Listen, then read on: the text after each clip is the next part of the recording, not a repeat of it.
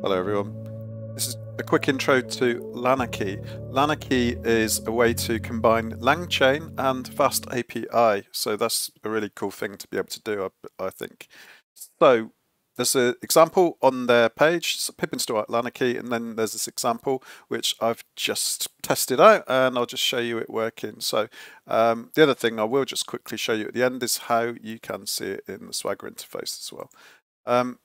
This is the code they provided. I just changed the name of the code to dem1 because it's my demo. So you load your environment variable, which will contain your OpenAI key, API key. And then it just imports FastAPI, imports LangChain, or rather it imports conversation chain. There's various different versions or different options you can import. From Lanarky, import LangChain router. Load your environment variables, create your FastAPI app, which you're probably familiar with if you've used FastAPI before. If you've not used FastAPI before, I'll put some links in the video or a card up here just to show you a video of that. So you specify /chat, that's the endpoint that you'll be hitting to make your query. And yeah, then we just run it because it's the main file. So this is the code that actually works with LangChain. On the right, I've just done a question and a follow-up question to test this out with. So import requests, import JSON from preprint, import preprint. I'm passing in the headers, and then I'm also passing in the question. So the key is input, and then the question, the value is the question. And then we pass that in as JSON data. So we're doing a post request using requests. The URL is the first part, followed by headers equals headers, and then the JSON equals. So there's a standard URL, headers, JSON, Python post request. You'll get back your response, and then you just need to decode it. Otherwise, you'll have the B and the apostrophe, and it just doesn't look very clean. So you can just see down here, I've already run it. Asked it, what is the fastest land animal? So it replied with the cheetah, which can reach speeds of 70 miles per hour.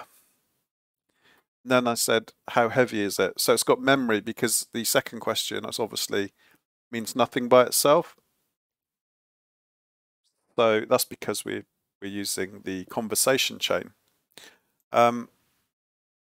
So if we change this, the beauty of this is that you can build an API or FastAPI with this, which you could then run on your server, and then you could send requests to it from your website, HTML, JavaScript, etc., which could then talk to FastAPI, which could then handle the LangChain side of things. Because you don't just want to always be doing LangChain in a Jupyter Notebook. If you want to expose it to the outside world, your project. Obviously, a chat agent is not anything original, but you can obviously work on that and come up with something very interesting. So yeah, this is kind of an introduction to using LangChain with FastAPI. If you're not familiar with LangChain, I've done some other videos.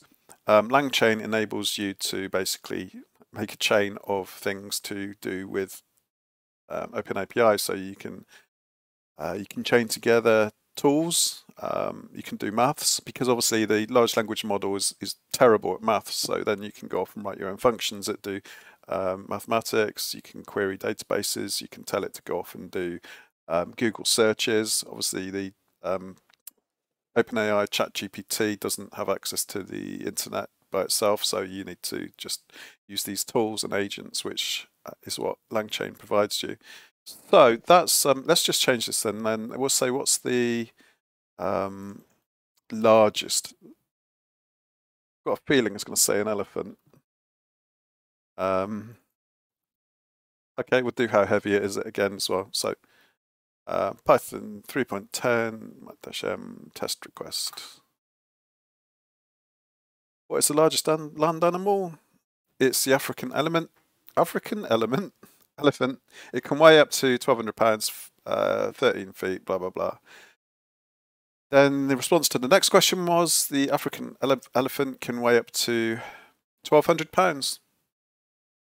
Ah, so here you see it's already actually answered the weight in the information it got on the first question. So there was actually no need to ask the second question.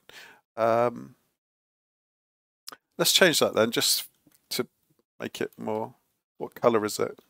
I've got a feeling it'll say grey. Is it grey or brown? I can't remember. Grey, yeah. It's spelt grey in the American way. Apologies for that, anyone in the UK, but there we go. Right, so that's a quick demo of Lanarky with LangChain FastAPI. So it's combining three really useful, good tools. Let's just look at it in the Swagger interface. So there we go. What you've actually got here is the FastAPI OpenAPI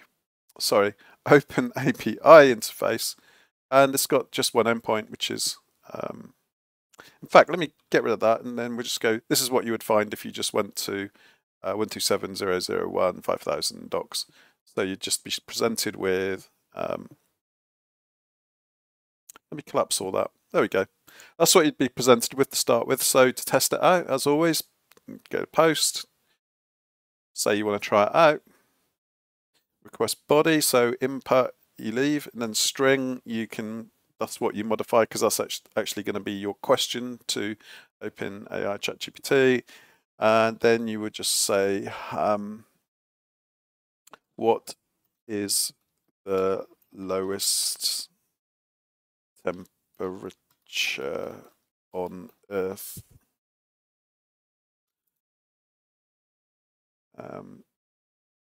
It's quite ambiguous, really. It's -273, but if it might, yeah, there we go. The lowest. So there we go.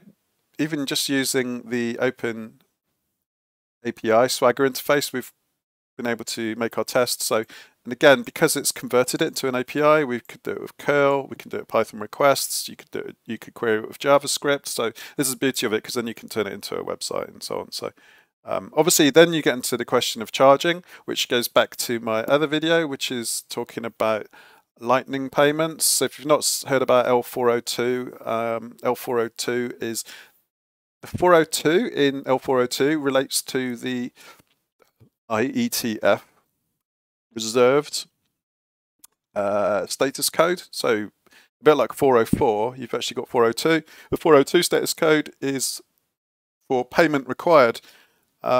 So that's just wrapping up about Lanarky, and I'll just quickly cover. There's a thing called WebLN, which is basically it's an abstraction layer which allows you to leverage the full potential of your connected node. You don't have to have your own Lightning node. So Lightning node runs on top of Bitcoin, but there are providers now. So you don't have to run your own node or anything. And then you have a little wallet in the top corner. That's just a browser extension. And then if you can get some Satoshis from somewhere, you can get them from many forums. If you put a post on there, people will give you tips. If you've got a wallet, you can fund it from buying Bitcoin. You can earn Satoshis. So a Satoshi is a micro, it's a 1/10,000,000th of a Bitcoin, because a Bitcoin is obviously quite expensive, or in dollar terms it's expensive. Everything's relative, isn't it? But there we go. So then we've got, let me just show you this. So this is what I'm currently working on, just a little side project. And what it's doing is, so this is hosted on WebDoc, which is the hosting company I use. Really recommend them. I've got a Linux VPS running in the background. It's running Nginx. Nginx is hosting index.html and scripts.js. So when I click this, you get some confetti. But what it's actually done is this: it's actually gone via Albi, who are the getalbi.com. So they actually provide that wallet that you just saw. So they've written the extension for that, and you can just install that browser wallet. That's free. And if I want to send some Satoshi, so actually you could just saw I've got some funds in my wallet, not a great amount. Yeah, I've only got 45 sats left, which is about 1p. And then the idea is, if you go to 20uno.net, you'll see there's some examples where you can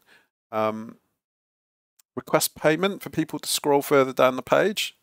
So if you were an author, writer, creator, you wanted to just get some reward for your work, as they scroll down, they would then get what I'll show you now.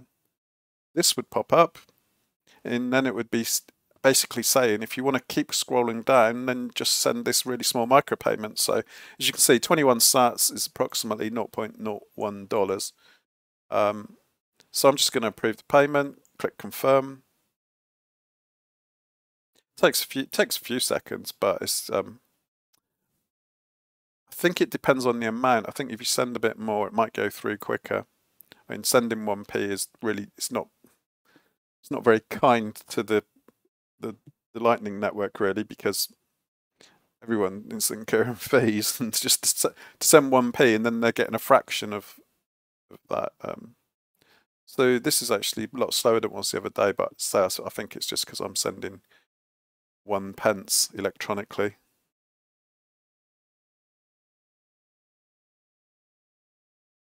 I haven't tried it with larger amounts because I'm too poor.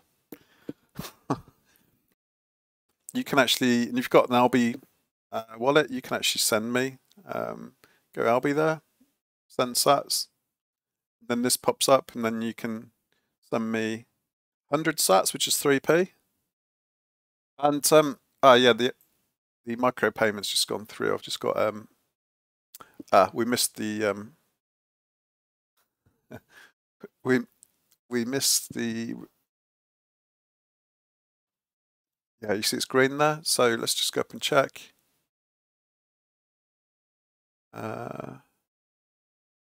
Send. Oh.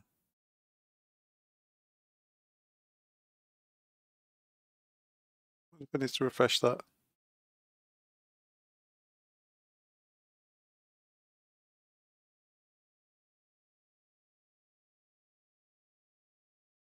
That's not showing up in my transactions. I don't know why that is. That's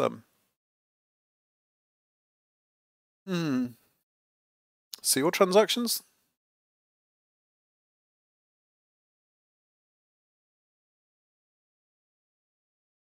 Those are sites that I've been obviously doing exchanges with. No, we don't want that. I don't know the answer to that. That's a bit of a mystery, but if anyone knows, the transaction definitely went through though. So and then the other thing you can do is make an invoice. So some things are better if you make an invoice, and then you can put a message. So you could put payment from,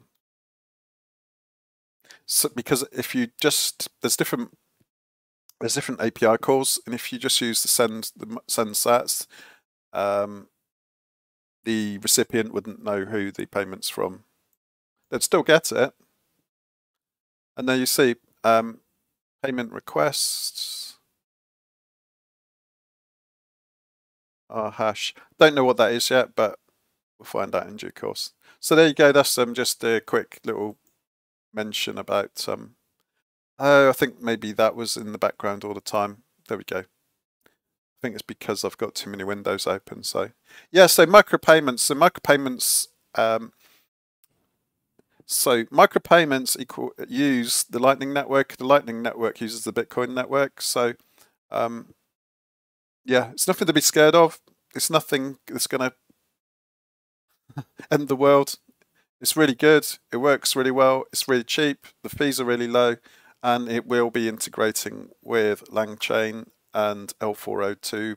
Micropayments are the future. So yeah, LangChain, Lanarky, FastAPI. Thanks for watching, and I'll see you in the next video.